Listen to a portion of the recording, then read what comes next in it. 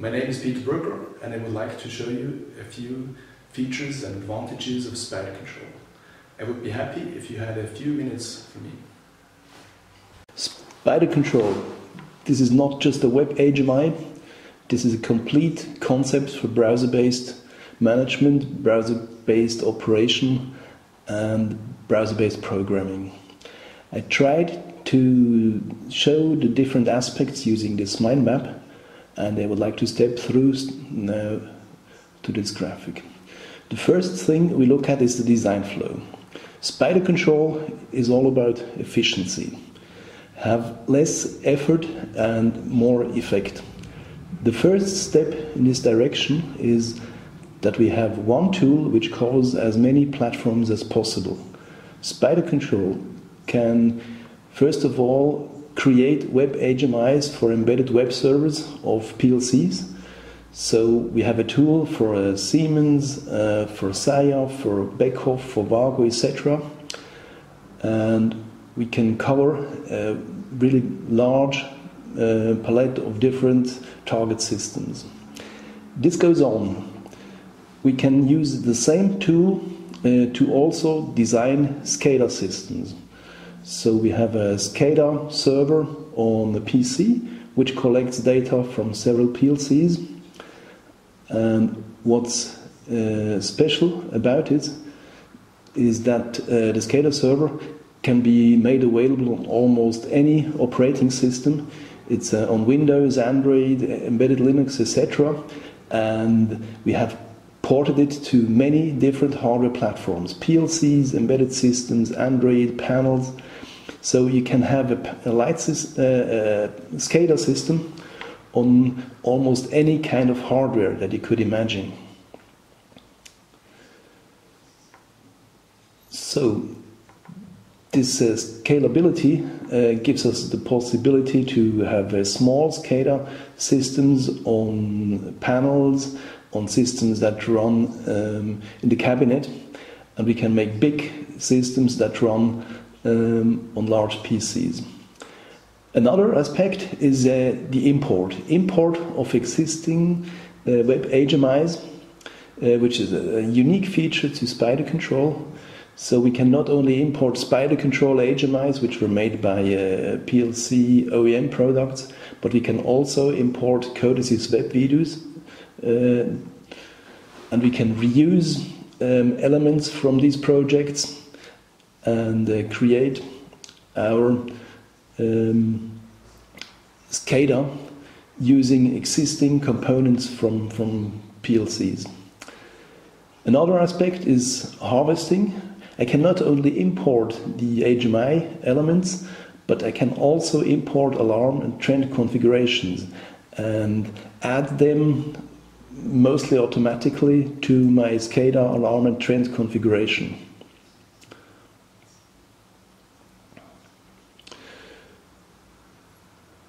Another aspect is our Web HMI editor. So we have integrated a simple browser-based Web HMI editor, which allows us to make simple modifications in a well-defined areas. Let's move now to the topic design automation.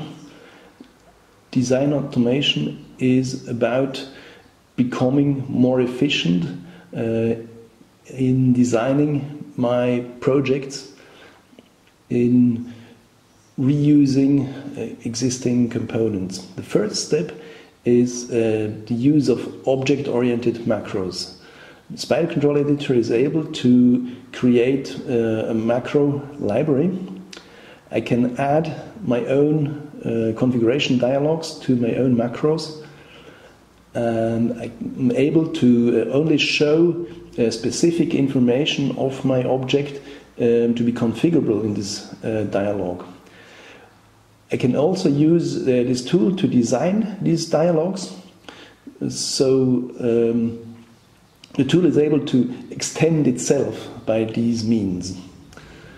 And the next step is I'm not only making macro dialogues to configure simple variables, but we're also able to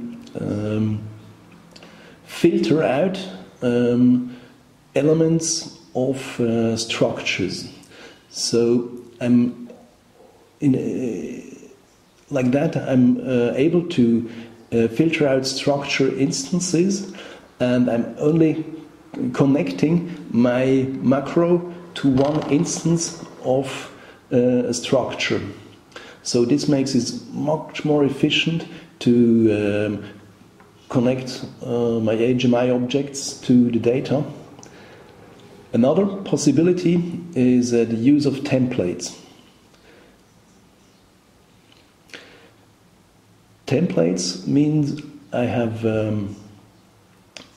HMI views which use indexed addressing, and I can have them point to data structures which are the same but which are in use in many places in the PLC program. Like this, it is possible to have relatively few views and to use them in many different situations, and just to by modifying, by manipulating the pointer where it shows to. Next step is the code generator. This allows me to automatically generate HMIs. I have here an example using an Excel file which will automatically generate HMI. This works like this, that I have the commands in this Excel sheet that will generate a new page, will add an object, will modify the object, will reposition the object, and will build all the HMI in the end automatically.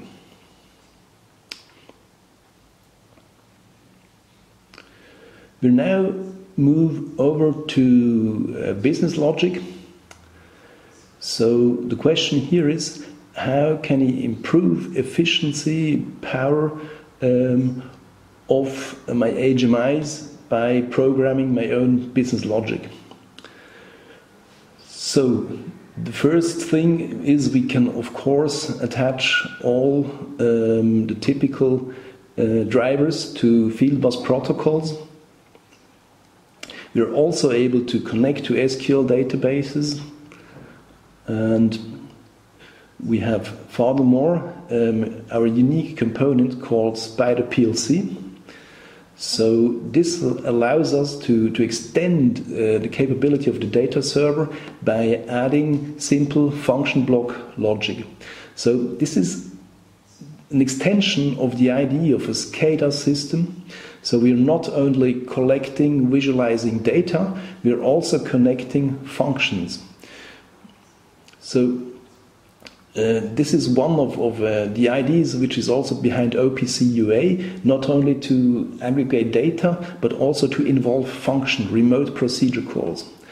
And SpiderPLC is able to call, to not only execute internal simple function block, but also to call external functions which might be written in all kind of languages like Python, like Node.js, like PHP, like .NET, etc. So this brings us a very big flexibility in extending functionality of the data server, because this is also a step to create all kind of reports, etc. The last thing that we can do on this level is to add our own DLL to the data server. So this user DLL is used typically if we need very tasks which need a very high performance. We're finally moving to the topic user interface efficiency. So user interface is on one hand extendability of HTML5. HTML5 can be extended with external functionality, with external controls. We have a sample here showing with a camera and a map. And SpiderControl can also be integrated as a component into an HTML which is written externally and uses the SpiderControl control just as a part of it. The next aspect is the microbrowser. SpiderControl is a microbrowser which generates generic HTML5 which runs in any browser, but additionally we have the possibility to also run our HMIs on our microbrowser engine. The microbrowser engine is an engine which is very efficient and which runs on even very small microbrowsers.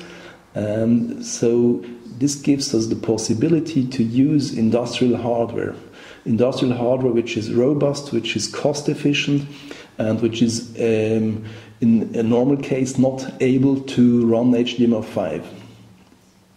So in terms of cost efficiency and robustness, this is a very important aspect, a very important advantage of SpiderControl.